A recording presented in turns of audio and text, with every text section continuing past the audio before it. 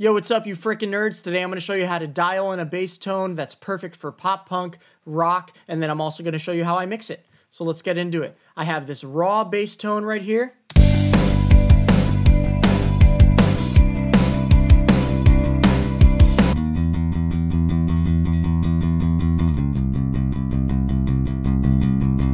It already sounds great. It has some pretty fresh strings on it, and the bass is perfectly in tune, and the part makes sense with everything else going on, so I think this is a perfect example of a good bass DI that we can use to get this tone and get this mix today. So when I think of bass guitar, I usually think of it in three parts. You have your clean DI, which is really holding it down and making it sound organic and like a real human playing it, and then you have your distortion channel, which is really just the vibe and the grit of the track, and that can change a ton depending on what kind of band you're working with or what sort of song this is. And then you also have the low end of your bass, which I always suggest you mix on headphones, or if you have a good sub or you have some really good speakers, I think it's really important to make sure you reference your low end on something like that. So there's two ways to do this. The first being that you can have three separate bass tracks, all being the same DI, but one track is DI, the second track is the distortion, and the third track is the sub. Or the second way, which is what we're going to be doing today, is we're going to do it all on one track, and I'm going to show you how I go about doing all those things that we talked about in one track. Okay, so the first thing I'm going to do is I'm going to open up Amplitude. Let's see how that sounds. Way too loud, kind of sounds like Motorhead, kind of sick, but won't work for this track. So we're going to get rid of that head.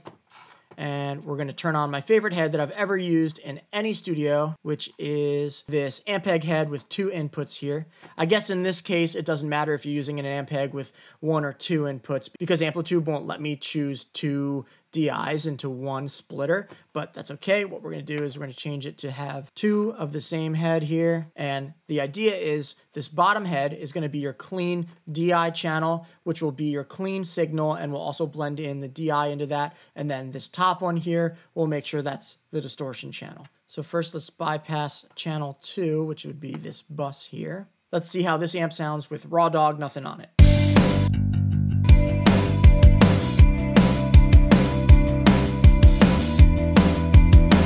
Honestly, it sounds great, but we need to dial it in a little bit more. So I'm going to go to the cab, and we're going to pick our mics. 57, that's cool. Let's go for a ribbon on that second mic. Something a little bit warmer to balance out the high end of that. And let's go to the placement. Chuck it right in the middle.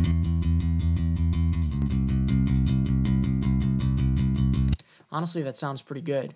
Let's go to the room. I think that a little bit of ambience on bass can work, especially if it's a small room like this cab sim room. Let's check it out.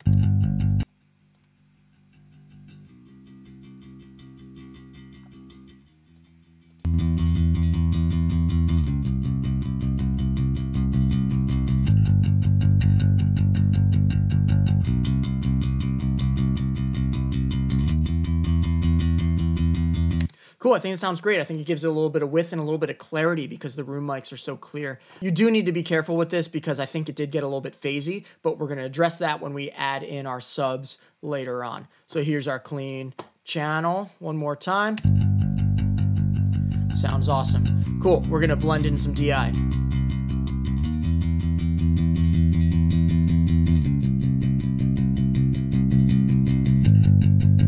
Sounds awesome. Now we're going to add in the second channel. First, I'm going to mute the entire clean channel so we can just hear the distorted channel. So that's already on. Let's make sure that our mics are the same because we don't want any weird phasey stuff going on. So let's go through some distortion channels. I know what I'm kind of going for already, but I just want to try some other stuff just to have fun with it.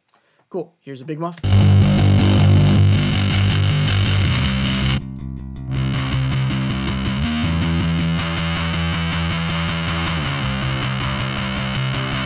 Yo, that might actually sound really cool. I usually go for like an overdrive or a tube screamer or something, but let's check it out, blend it in with the other amp.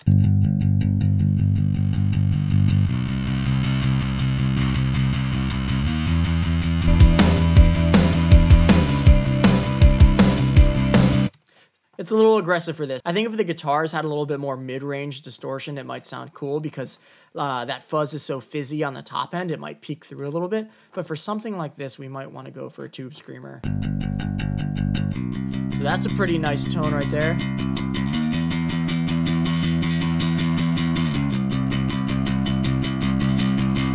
All right, let's blend it in with that other track.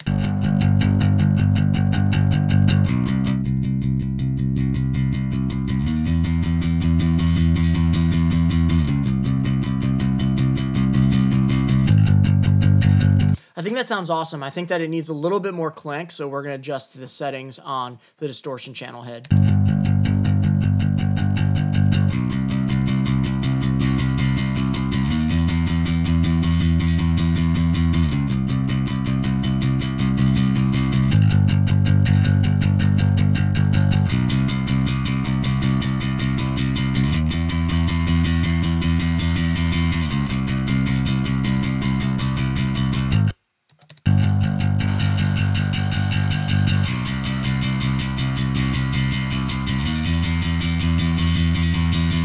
Cool, that's sounding pretty aggressive. Let's check it out in the mix, and I'll blend in that distortion channel to taste.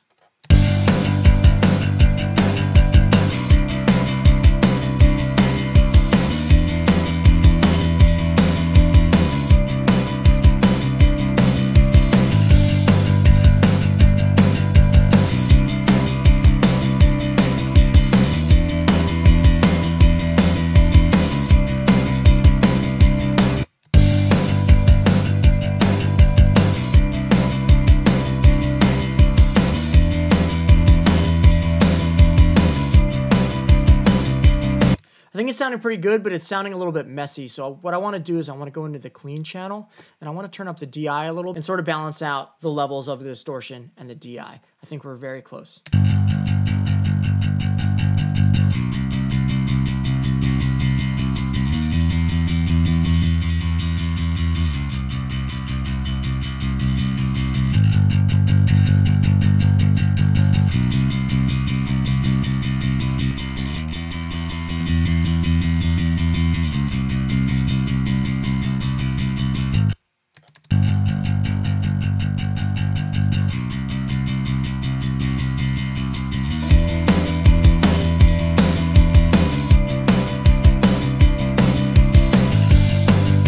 All right, I think that sounds good. I think the only thing it's missing is a little bit of control all the way through, and it's missing that low end element. So the next thing we're gonna do is I'm actually gonna mix it through Amplitude here, because there is a bunch of outboard gear.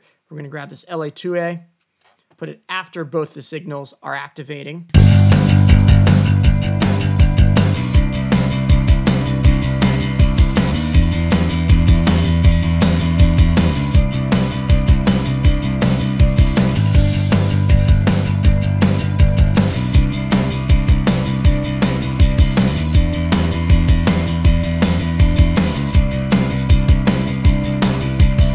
Cool, I think that sounds great. It's clamping it down a little bit. Next thing we're gonna add is this Pultec EQ. We're gonna add a little bit of low end and a little bit of high end.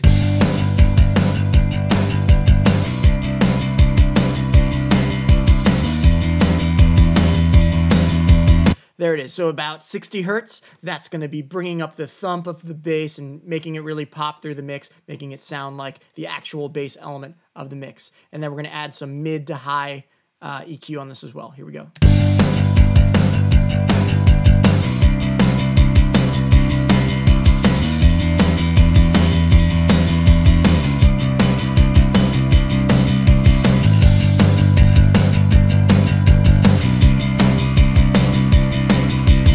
I actually think that 3K sounded the best, boosting the mid-range, especially with that guitar on top that's sort of just like clean and high-end. It's going to cut through the middle of the mix, straight down the center a little bit better. Next thing I want to do is do some corrective EQ to make room in the master. We're just going to take out some lows and some highs. Let's check it out.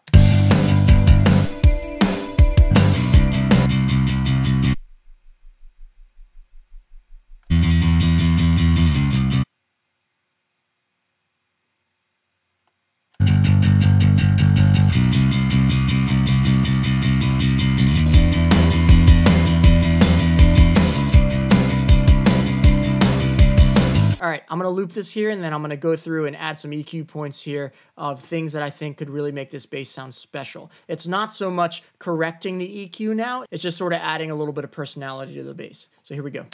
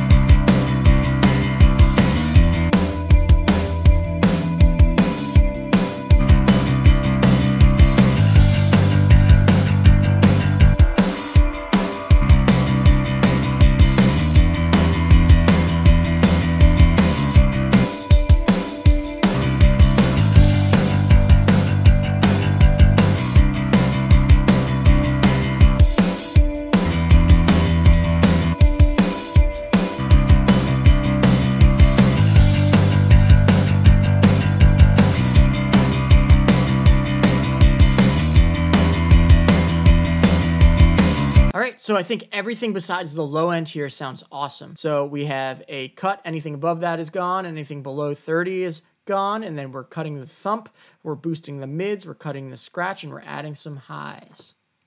I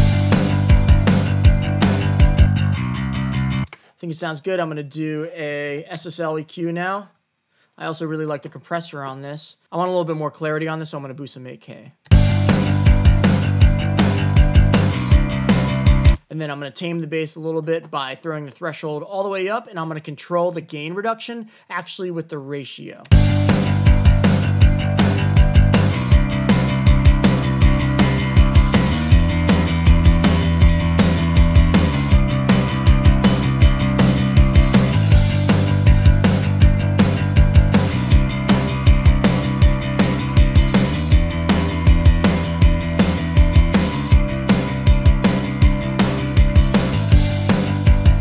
So I think that sounds great. The last thing we're going to do is we're going to add our bass.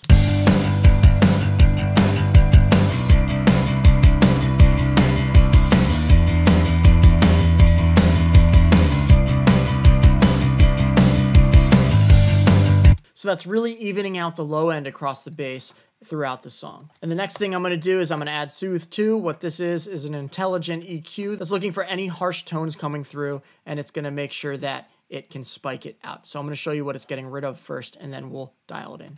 And to be honest, what I really want out of this is I want it to control that low end a little bit more. So I'm going to make sure it focuses there.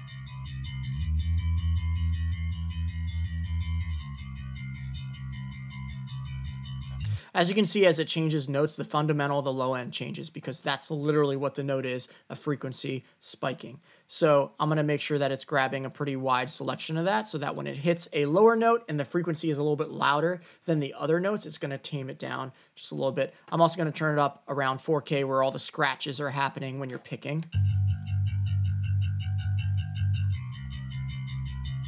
And then I'm going to turn down the attack because I don't want it to take away any of the pick attack that's happening there. Just the resonant frequency. All together. And off.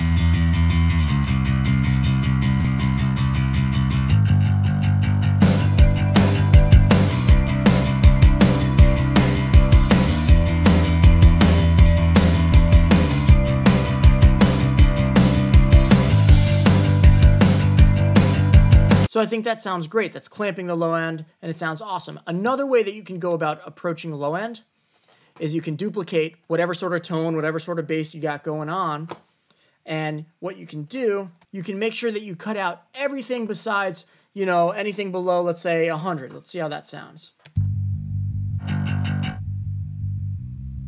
Yeah, so we want to just grab that low end, so we'll call this low end bass. So right now you just have your scratchy distortion track without much low end. And then you have your sub channel that you can blend into taste.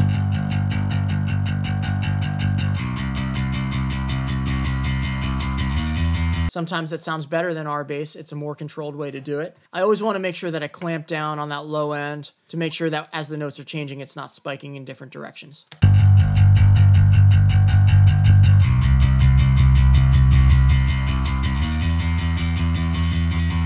So this is the sort of thing that you need to check while the other instruments are going.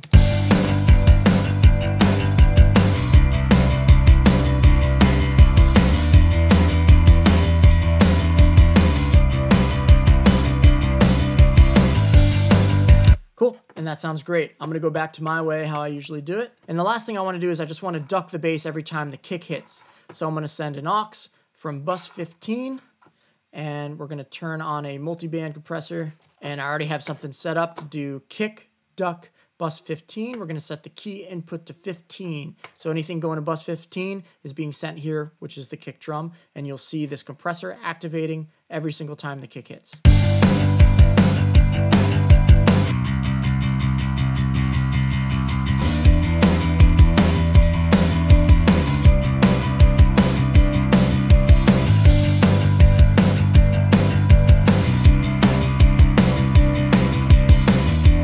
That's a good way to make sure your bass isn't getting in the way of the kick every single time it's hitting, and there's not a buildup of low frequencies when you have everything playing at the same time. So here we go. I'll let it roll through one more time. That's how I got my bass tone. You got your clean track, you got your distortion track, you have your sub being controlled, you have your whole bass being controlled, you have soothe taking out any sort of weird frequencies, and then you have your bass ducking whenever the kick is hitting. And I think with all those things together, you get a perfect blend for a bass tone. Let's check it out.